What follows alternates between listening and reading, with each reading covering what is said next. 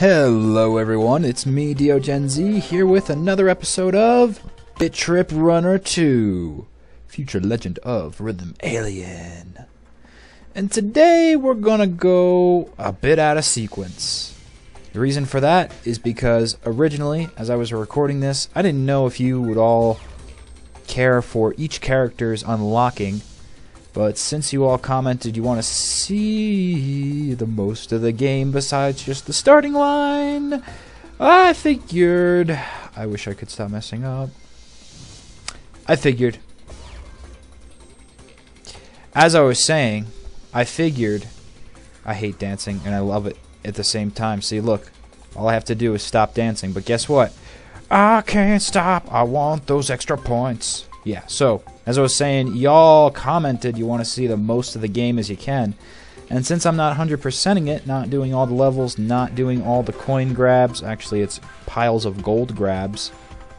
And oh wow, I don't know why I just noticed this, but the piles of gold are back to the classic runner gold. I just noticed that, wow. And we've already been through an entire segment of levels in the Bit Trip. Now I know, you may think after all those... go stop, go stop, go stops at the beginning, I shouldn't be getting challenges. But, I'm going to try it anyway. You know why? Because it makes things interesting. And since we're seeing Classic Runner Gold, it made me feel like being Classic Runner mode. So yeah, I'm going for it again. Don't mess with me. I will do a challenge if I want to do a challenge. Besides, I want to see if I can get extra points.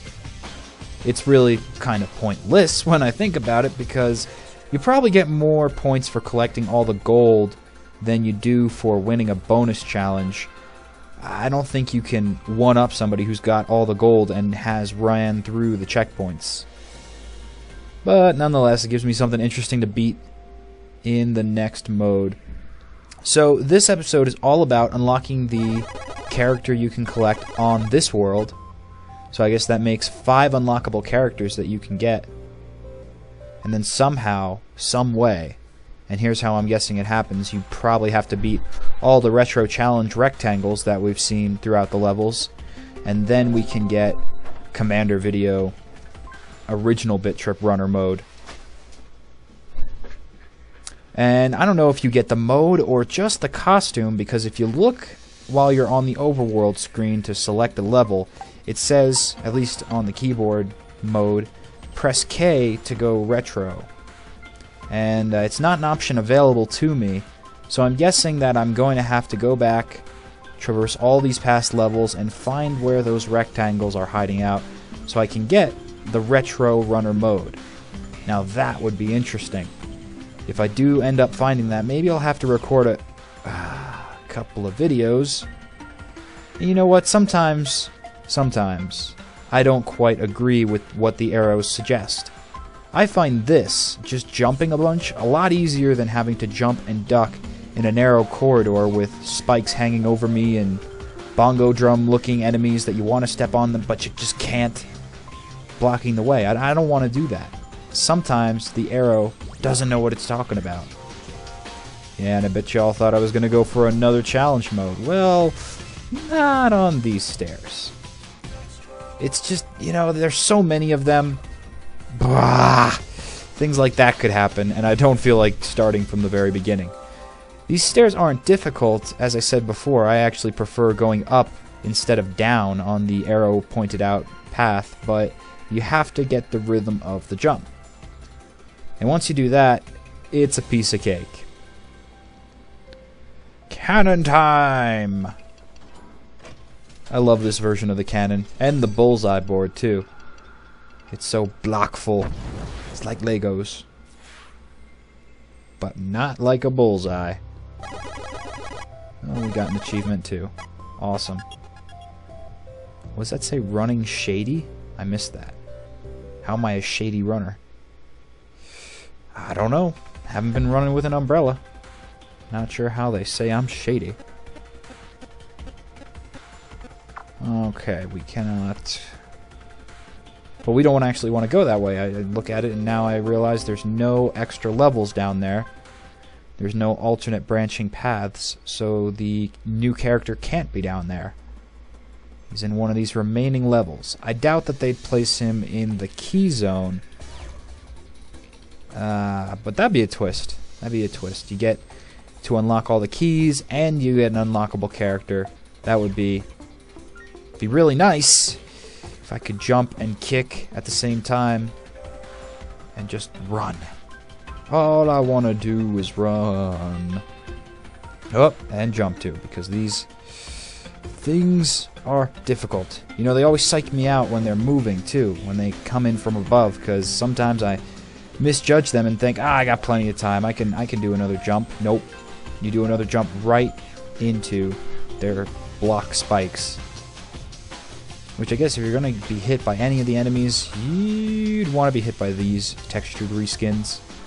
This can't hurt as much running into pixels compared to running into spikes, if I had a guess. But then again, at the force of our exquisite running that we're ramping up here, we might have the same kind of trauma. Same kind of blunt force head damage by just running into something. Ah, damn, I wish we took that W pad. We would have gotten an extra costume. That one was kind of easy to get. Well, that's the beauty of a non-100% run. Leaves me goodies to get after the recording is over. I mean, this is really a blind go at Bit Trip Runner 2.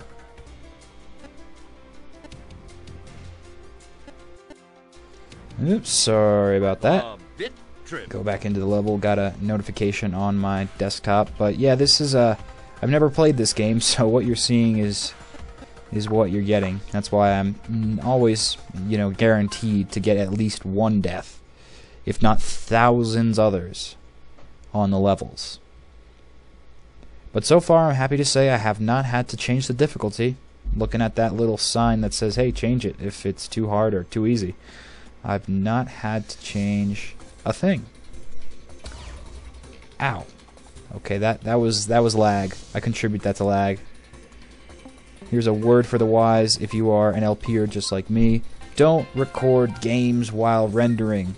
Rendering takes out a lot more of your system's powers and resources than you could suppose, and it makes gameplay chug. I really see a frame rate drop in this runner level, which makes me hope I can still continue to run through it successfully, because that was the difficulties I had on the retro challenges. For whatever reason, you'd think the retro challenges should load quicker, but again, it was probably because I was rendering or something, but like I am now, it slows down. And that precise timing is exactly what you need to beat this game. It's not held up to chance or happenstance that you will just magically win this game. You've got to try. Try. And try again. And again. I got it. I got it this time. Oh, crap. This is the wrong rail. We want to go for the alternate ending. Yes. Oh. Well, that was plenty of death sequences there to prove that this is just my first run. And I still... Whoa! Almost got hit by an asteroid. Don't know what's going on. Yeah!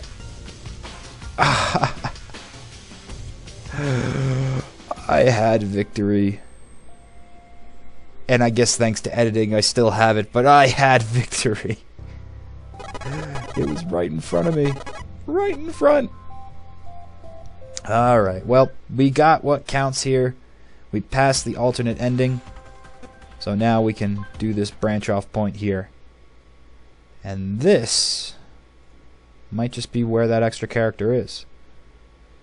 If it is, we'll call it quits after this episode, because then all of my roster is full. It is! Sweet Ifluss. Interesting name. I guess that's the name of the level, but it'd be even stranger if that was the name of the character we are unlocking. We've had stranger. I mean, don't forget, we've been running as a pickle for a good percentage of this game, and also as a burger person. A reverse fish person. Yeah, there's all kinds of modes of running. Forms of bipedalism you didn't even know existed, 'cause they don't. But they do in this wacky dimension.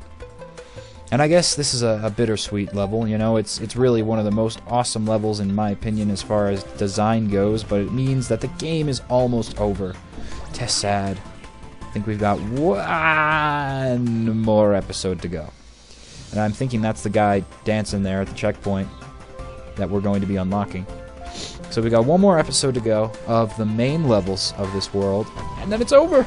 Oh, Tess sad. I don't know, the lengthening of the game, it seems good to me. It seems like I beat it semi-quickly, but then again I was in a rush to record. And, you know, that always speeds up your game time. Plus, this has harder modes, so it's not like I've even beaten the game completely. I just went through the main mode pretty swiftly. Sweet! Wow, so that guy is, he's more than just one of Commander Video's friends. He's the captain. Well, we found the captain! If anybody knows what I'm hinting towards, that LP. And that'll do it for this episode of Finding the Last Character of Bit Trip Runner. See you next time.